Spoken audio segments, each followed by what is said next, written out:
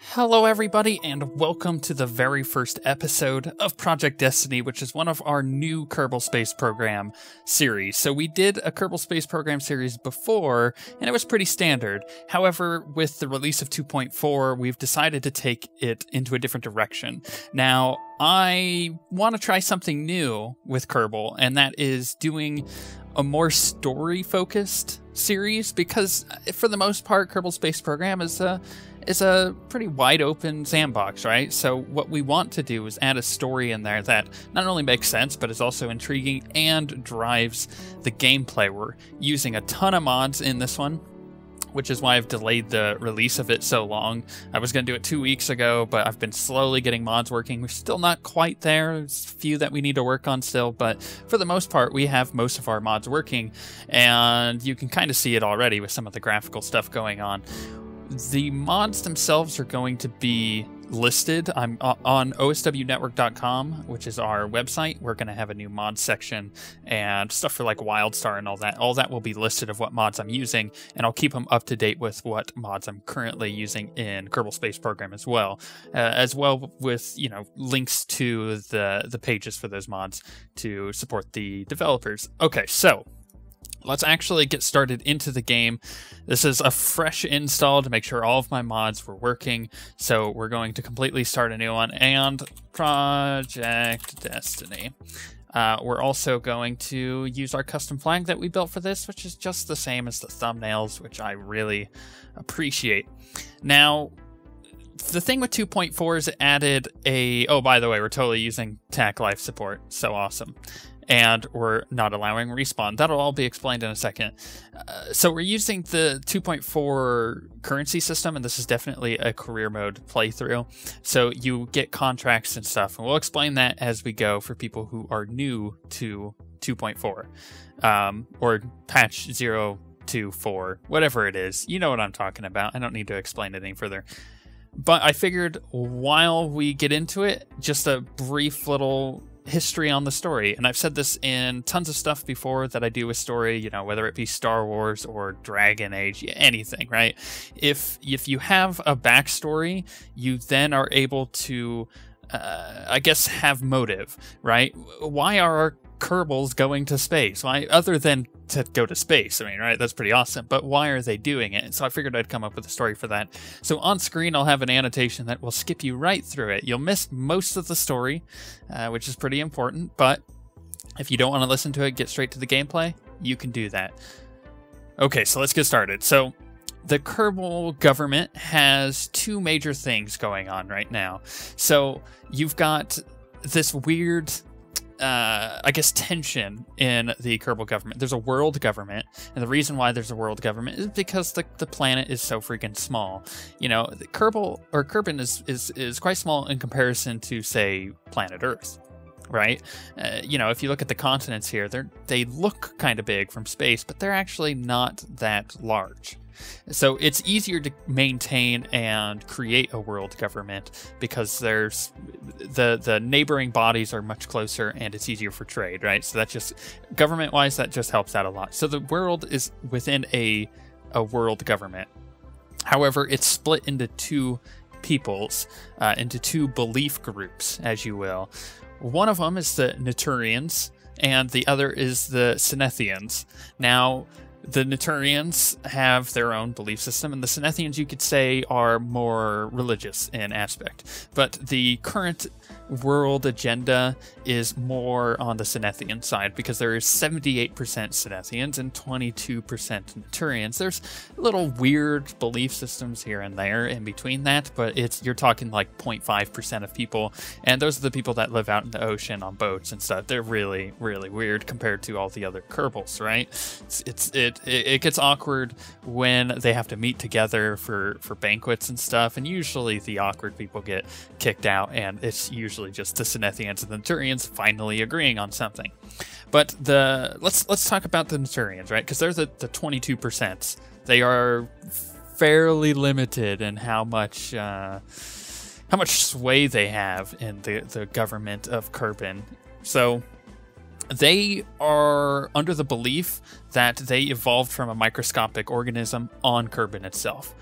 But they also believe that the Cenethians are oppressing them for their beliefs, and they keep referring to the poor Naturians as uneducated.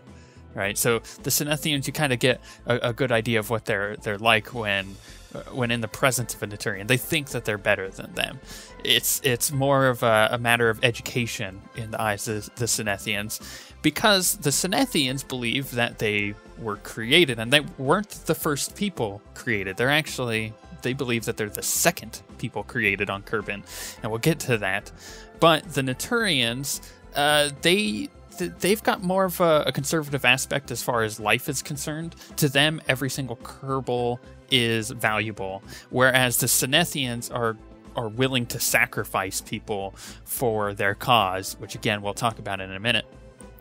But the major problem the Naturians have in their belief system is it's really hard for them to explain the existence of like relics and buildings and stuff that are actually on Kerbin that have been found and have been, I guess, almost archaeology, archaeologified, whatever that thing is. They've been studied and everything, and they can tell that a past people lived on Kerbin. Right? They have a hard time explaining that. What they believe, though, is that it was, all the relics and all the old architecture is from an ancient race of kind of jellyfish-like creatures that roamed on the earth of Kerbin instead of in the water. But, eventually they started in the water and they came up out of it.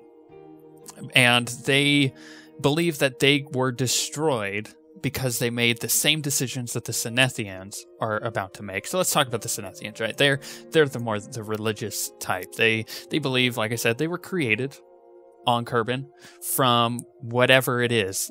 They don't have a correct answer on it, but they do believe it is either some type of incredibly powerful aliens or some type of, deity, some type of god.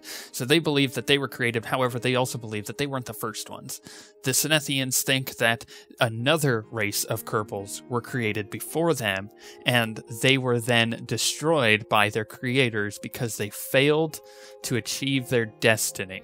Now, the Cenethians believe that the destiny imparted on them, put onto the people of Kerbin, is to expand to the outer reaches of their little solar system into the galaxy and start basically colonizing other planets. So, for instance, they built a telescope system. They can look and see all these other planets. They haven't gotten close.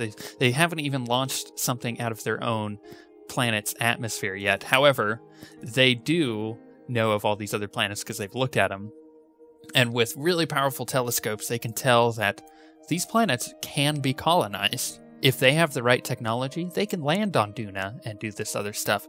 And that inspires them because they believe that was their destiny. That's why they were created, was to go out and live on other planets. Major deal here. Now, they also believe if they don't do this, they too will be destroyed and the cycle will reset.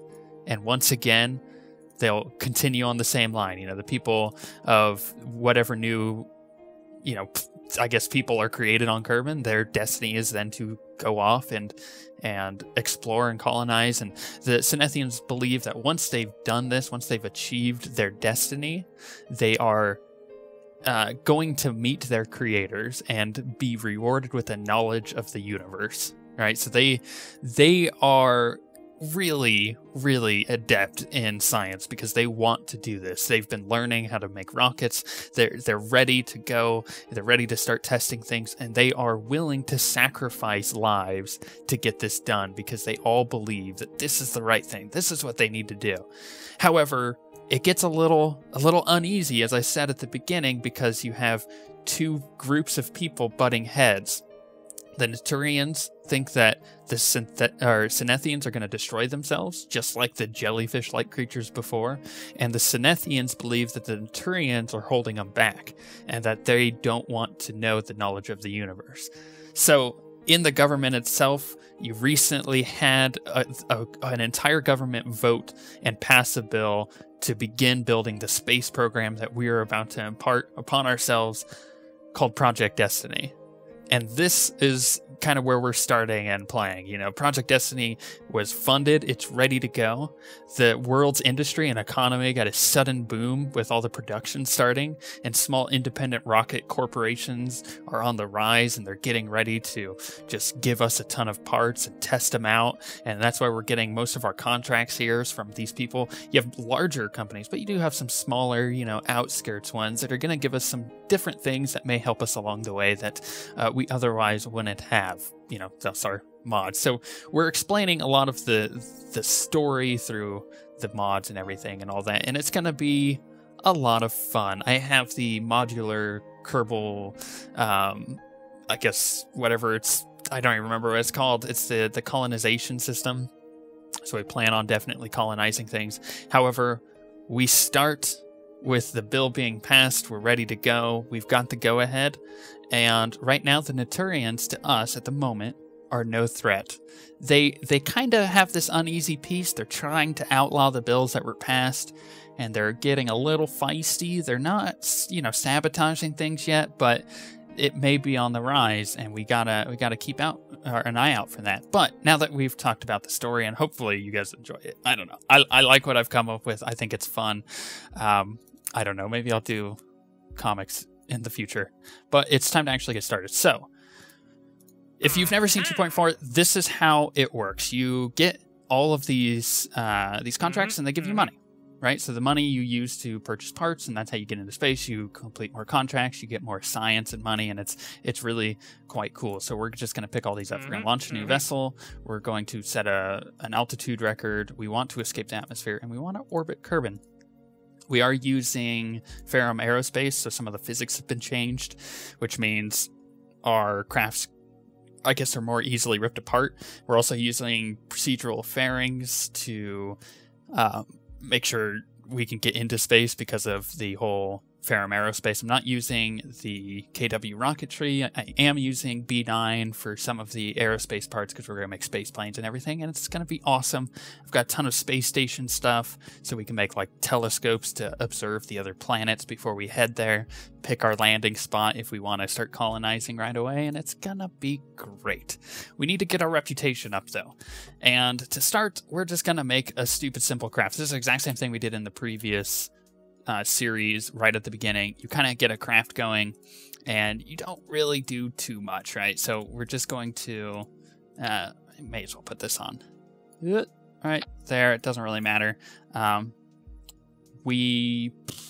Should we launch? No, I just want to get the science off of the launch pad first. So we'll do that, get the science, and we'll go back, which means we should be able to start purchasing things. So crew report. You do this every time. I want to EVA. There we go. Haven't played in a while. Pop off. We're going to EVA report. Keep data. We're going to take a surface sample. Keep data. We're going to get back in. We're going to recover vessel. Did I recover the...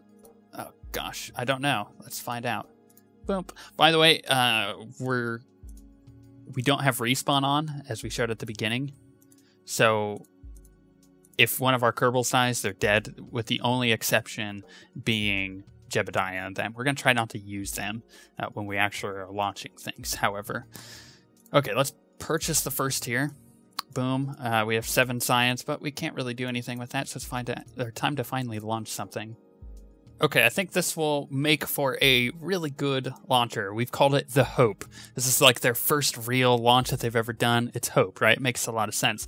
So we have a parachute, we have a decoupler, we have 2 science things. We'll do one when we land and one when we're in the air, and we'll do a recruit report when we're in the air, and we should be able to get quite a bit done. You're going to see the effects of Ferrum Aerospace the first time we launch. If you've been watching our old Kerbal series, you're going to notice it instantly, just the difference that it makes.